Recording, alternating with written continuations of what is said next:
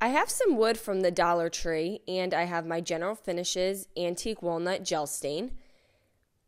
Now this wood I got right from the Dollar Tree. They started selling individual pieces of wood. They measure 18 inches by about 2 inches, and I'm going to apply the gel stain to 3 of them. I like to use a Gen foam brush, and I'm applying it to the top and sides at this point. Once I had that all covered, I'm going to take my paper towel and just rub in the gel stain, and you can see as you rub in the gel stain, you can see the wood grain better. Now I have these unfinished Jenga block pieces that you can also find at the Dollar Tree, and I'm going to take 8 of them and cover them completely with the gel stain. Now I'm sure there will be other ways that you can create this. I just was trying to use affordable items from the Dollar Tree that you also didn't have to use a tool to cut anything with. So I went back to my longer boards and I just did the back side of them really quick, and then I'm just going to allow everything to fully dry. Once the gel stain was dry, I took my hot glue gun. You can also use Elmer's wood glue. And I'm going to take one Jenga block and glue it on the left side and another Jenga block and glue it on the right side. Now I'm going to flip that so the Jenga blocks are face down. And I'm going to take another Jenga block and place it on the left and right side. So at this point we have a Jenga block on the top and bottom of one piece of the long 18-inch pieces of wood. And I'm going to continue to stack the Jenga blocks. I stacked 2 more, so we have a total of 3 Jenga blocks sitting on top of the long 18-inch piece of wood. And then we have 1 on the bottom. I'm then going to take the second piece of long wood and glue that on the front side. I'm going to flip it over and glue the last long piece on the other side. And now we have this nice thin box that we made from Dollar Tree materials. I have these LED candles that I got from Christmas Tree Shop in this metal ribbon, and I'm just going to wrap the metal ribbon on the bottom of the candlestick.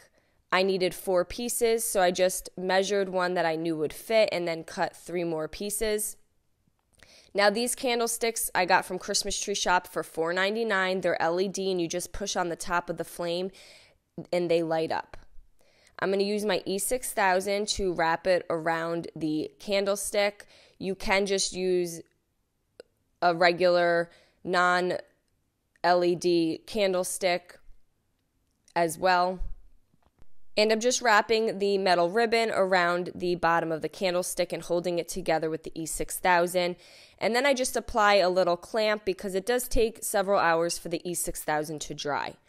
I had cut myself a piece of popsicle stick just so it gave me an idea of where to place the metal ribbon, as I did want it about a ½ inch up from the bottom of the candlestick. They do not have to be perfect, but you do want them pretty close, as you would notice if they were off once our project is complete. Now this E6000 is great to use on metal. And I just allowed all of that to dry. I have this woodward, it says blessed. I got a pack of these from the Dollar Tree, and I'm going to paint it using some Wise Owl, Snow Owl, and then I just want that to dry. I'm going to flip the box so the bottom is facing up. I did add 2 plain Jenga blocks just for extra support. I'm going to attach my ruler just to help me measure, and I'm just going to hold that down with these clamps just because I want to try to get my lines as even as I possibly can. So this is just one way that would help me, is to have this held in place. I have a marker, and I'm just making a small mark at about the 3-inch, and then I'm going to go to the 6-inch, the 9-inch, and the 12-inch. And I'm just putting a little dot so that I know where to hammer in my nails. I have these really small nails. I do recommend that you get ones that are a little fatter. This is all that I had on hand. And I'm going to hammer one nail into each mark that we made. So I have 4 nails. And I'm just going to go down and hammer them in. And sometimes when they're really small, I just use my pliers to hold it until I get it started. I'm then going to glue on my blessed word, and I'm going to place it in the bottom right corner of the box. I have some buffalo check ribbon, and I'm just making really small bows. You can also buy the pre-made ones. They have them at Hobby Lobby in the small Christmas tree section. I just didn't have enough, so I am just going to create my own little bow. And they need to be small enough as we're going to put them on the top of our candles. And there are several ways you can customize this so that it matches your home decor. I'm going to take 2 pumpkins and glue them on the left side of my box. The first pumpkin has like a material wrapped around it, and the second pumpkin is a little smaller, so I'm just going to glue a Jenga block so that it has something to sit on top of. And that was just a white foam. And I'm going to glue them down with the hot glue.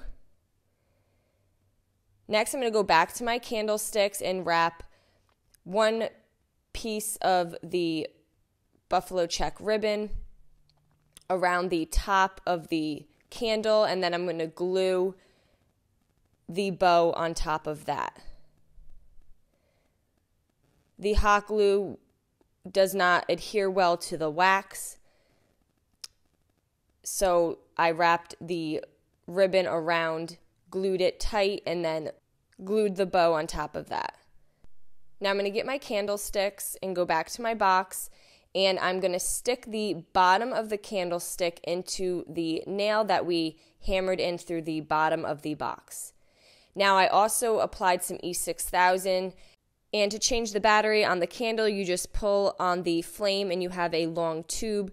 So having the wax glued to the base is not going to be an issue. And then I just added some Spanish moss to fill in the base here, and there we go. Now we have this nice candle table topper. I hope you guys enjoyed this video. Paint products, tissue paper, transfers, and mesh stencils can all be found on our webpage at chalkitupfancy.com. And don't forget, you can also check out other tutorials on our webpage as well. Have a great day.